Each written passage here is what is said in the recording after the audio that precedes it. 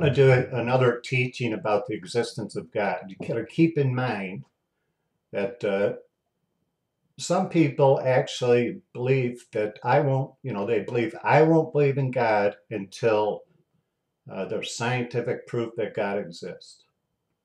Okay, think about this.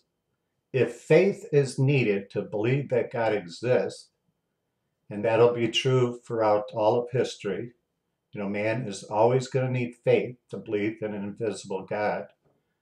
Therefore, if there's any scientific fact that God exists, faith will become not needed. Do you understand what I'm saying?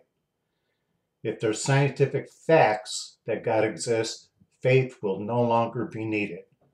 Therefore, there never is going to be any scientific proof that God exists. Why? Because you're always going to need faith. So if you're waiting for scientists to prove that God exists, you're wasting something that is more valuable than gold, something that's more valuable than money. You're wasting your time. Do you hear what I say? These are pearls of wisdom. I hope you take them to heart because they're true. There's never going to be any scientific proof that God exists, ever. So quit wasting your time. There is plenty of scientific proof through archaeology that most of the Bible is, all the stories in the Bible are true. Archaeologists over in the Middle East, around Israel and the surrounding areas, have uncovered layers of towns and cities and around the area and other artifacts supporting the Bible to be 100% historically accurate. Do you hear what I just said? In other words, scientists, if you believe in science, archaeologists are scientists.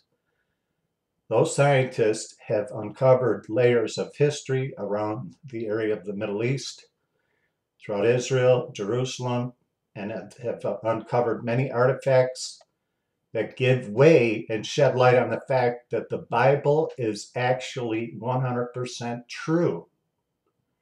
So if you're a non-believer, think about this. If there's plenty of science that proves the Bible, the Holy Bible, to be 100% historically accurate, there must be a God.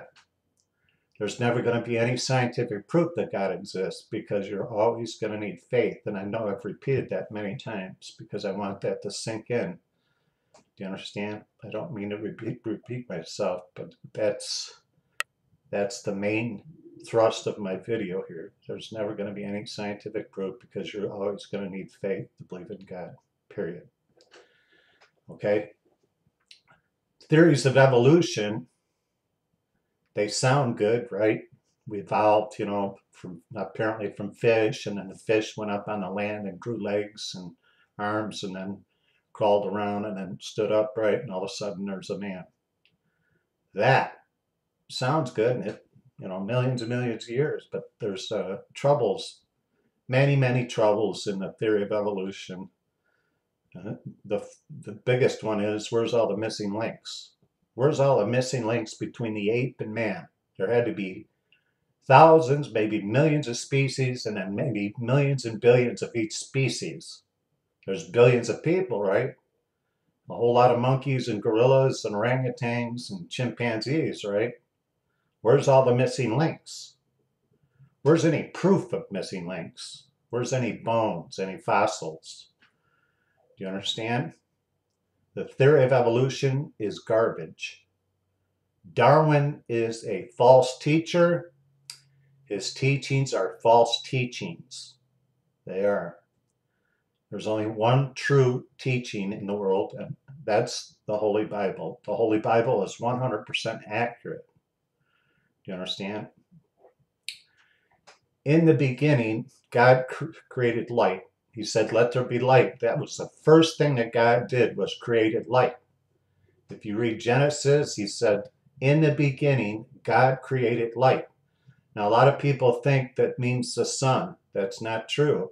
You have to read the Bible a little more carefully. He didn't make the sun till the fourth day. So what does it mean? In the beginning, God said, let there be light. That's a spiritual thing. What does it mean? In the beginning, spiritual light is truth, knowledge, wisdom, understanding. Do you understand?